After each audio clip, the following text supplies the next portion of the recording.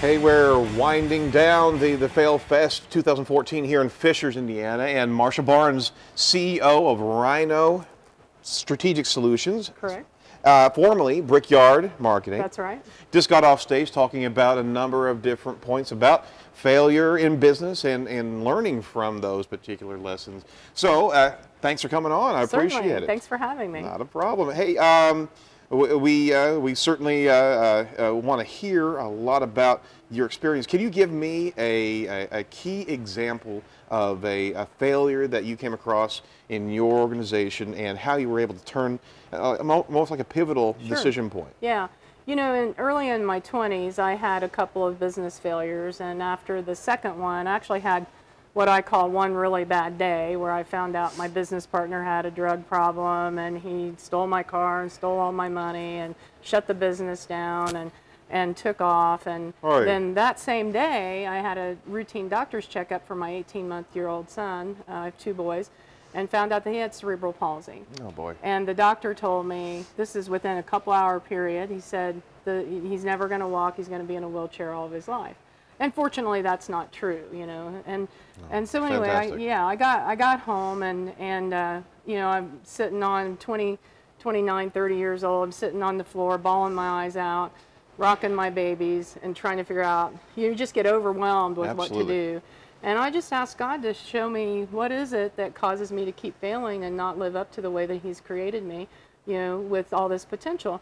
And He showed me, and it wasn't very pretty, that I was bossy and arrogant, and that I thought I always had the best idea, and I was a big windbag and blowhard and only worried about myself and not anybody else. And I got up off that floor, and I said, these kids need me to be able to be a good leader, for them to succeed. They need me to be able to be intelligent and keep my head together.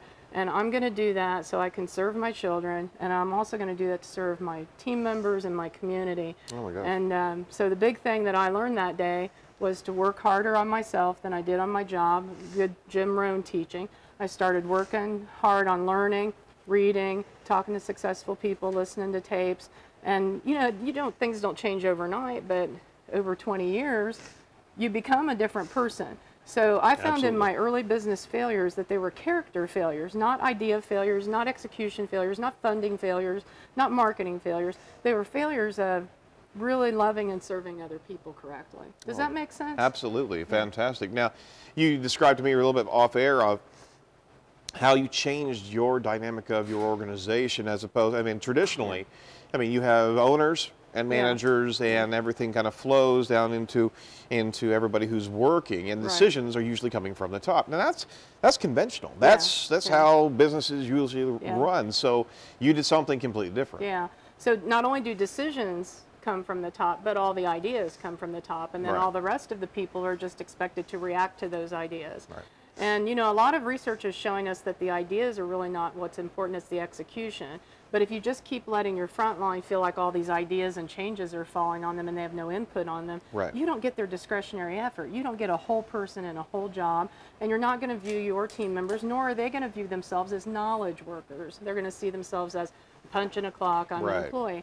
So I prefer to think of an organizational chart as flipped upside down, where ideas are harvested from the frontline folks that are in the areas that are closest to the impact points of your business, serving customers, making sales, signing people up for additional services, you know, those types of impact points. Absolutely. And ask them. It's not a suggestion box. Don't drop a bunch of suggestion boxes around your business. Don't run your surveys, but talk to people. Really good ideas come out of the relationships that you create with the people who you're responsible for leading. And then the managers, their role is to communicate those ideas from the front line up through the ranks, or down through the ranks in my model. Sure. And then the executive team, the CEO and the C-suite leaders, they're now in charge of resourcing, supporting those ideas, and managing the priorities of the idea flow so that they match the corporate strategy. Oh, that's fantastic. So you've developed a process of harvesting these ideas. Yeah. And this is something that's not respective of your industry. This is something that can be utilized. Yeah, you can use this everywhere. Absolutely. Yeah. And there's a lot of different methods you can do it. A very simple one is just walk around and talk to people. You know, I used to every Friday morning walk all of the offices and you know, because we were an open environment pretty much, I'd go from desk to desk and I'd ask one question: what are you working on today that's exciting? And I'd carry a notepad with me and I'd write down what they said they were working on. And so many times they would also say, and then I have this other idea, or they'd start to give me ideas and I could redirect and encourage them to talk to, sorry. Go ahead. But I could redirect them to the appropriate person to share that idea with, and we got a lot of great ideas that way. Another thing that we did is I'm a big fan of the round table, right? Blow that oblong boardroom table up, crank that CEO's butt up out of that chair, and put a round table down and invite some of your frontline folks in to share their ideas. And I'll challenge you to do this.